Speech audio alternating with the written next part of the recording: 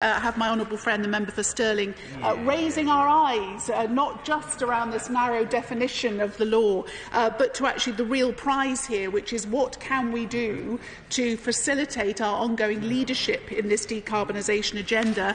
And the answer is much more, and he was delighted to hear him supporting and welcoming the offshore wind sector deal, which is actually utterly transformational. We have the best location in the world in terms of wind speed and shallowness of Marian Basin to generate offshore wind, and it is truly transformational. And of course he will know very well that actually the opportunity for skills transfer from the world-leading oil and gas industry into offshore wind as part of the transition continues to be very important. I'll mention onshore wind. There is, of course, a whole series of questions to be raised about onshore wind in terms of the size of the wind farms that are there. I'm aware and have debated this many times with the honourable gentleman opposite, but I would also say that the Scottish Government's own analysis shows that there's over 2 gigawatts of wind already in planning, and now not all of that will come to fruition, but we are certainly in an enormous process of repowering and upgrading existing onshore wind farms. The honourable gentleman for Stirling also raised something, let me just make this point and then I'll give way, raised something that is absolutely my experience as well, which is the day-to-day working relationships with the ministers of the devolved administration are excellent.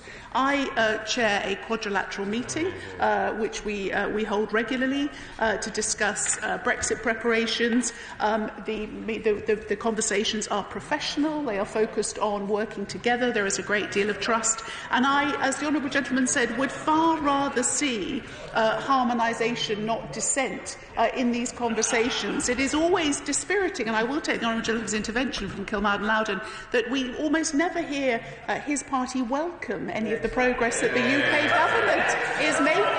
Well, I'm afraid it was delivered in such a welter of negativity that perhaps I didn't pick it up, Madam Deputy Speaker. But I will allow him, with this intervention, to congratulate our 4 nations on the progress they have made. I'll give way. I thank you for giving way. She obviously doesn't know my personality. That's how I deliver compliments, in amongst that wave of negativity. But if I go back to the earlier intervention I was trying to make, will her government release the correspondence between the Secretary of State for Scotland and her department, rather than hiding behind a Freedom of Information exemption claiming it's government policy formulation? Will they release that correspondence? Look, I hope the honourable gentleman will regain his usual sunny nature should we have a recess break next week. It clearly is not my decision, as he will know. These comments are made to the Secretary of State, and I would be wrong for me to comment on that. I'll give way again briefly, but I sense the House would like to wrap up, and I'd like to give way to the honourable gentleman, the Leader of the Opposition. I'll take you first. Potential future Leader of the Opposition. Do a better job. Well, you might. Oh, all right. Okay. Sorry. I thank the Minister for giving way. Of course, if she was so keen for this correspondence to be released, she could just release it. She doesn't have to wait for an FOI inquiry to go through. She could just release them and publish them now. Hear, hear.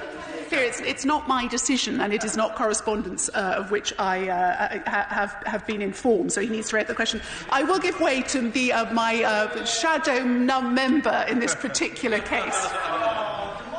You were careful not to tempt fate there, but I would say, Madam Deputy Speaker, the Minister makes an important point, and actually it's frustrating that the Secretary of State for Scotland isn't here to make these comments directly, maybe shed more light on the issues raised by members in this House. But she also made an important point about the opportunity of exploiting renewable potential in the coastal waters of the United Kingdom. However, we're not seeing that matched with an effort to build the British industrial base around renewables. In particular, we're seeing significant threats to major industrial capacity, such as a BIFAB in Scotland, and industrial development of renewables. And we may be in danger of losing that opportunity altogether. So it's not incumbent upon the Minister and indeed our Scottish counterparts to redouble their efforts to maximise British industrial content and renewable manufacturing projects. I welcome the opportunity to reassure the honourable gentleman that the offshore wind sector deal focuses exactly on that, because what had happened historically is we had essentially given out contracts for difference without requiring developers who were taking advantage of those to actually commit to UK supply chain investment. And so what I've set out in the offshore wind sector deal is, in return for terming out these auctions up to a 10-year look ahead, which gives us the most secure market look ahead, if you like, in this sector in the world, we expect expect UK content to go up to over 60% of the supply chain. And the other thing the point about BIFAP he makes is important. We have, of course, worked closely with the Scottish Government through that process. It's been another example of very cooperative working. And the other important point about the offshore wind sector deal is that I would like the workforce diversity to improve dramatically, and we've set a target of over 30% of the jobs going to women in that sector. I think I've covered all the points that I wanted to cover, Madam Deputy Speaker, so I will therefore commend the draft order to the House, but I would also commend, which I think would be a marvellous slogan for politics going forward, up with harmonisation and down with dissent. And with that, I beg to move. I don't know if the Honourable Lady is going to get total agreement to that one. The question is the motion on constitutional law as on the order paper. As many as that opinion say aye. Aye. On the contrary, no. The ayes have it. The ayes have it. We now come to the general debate.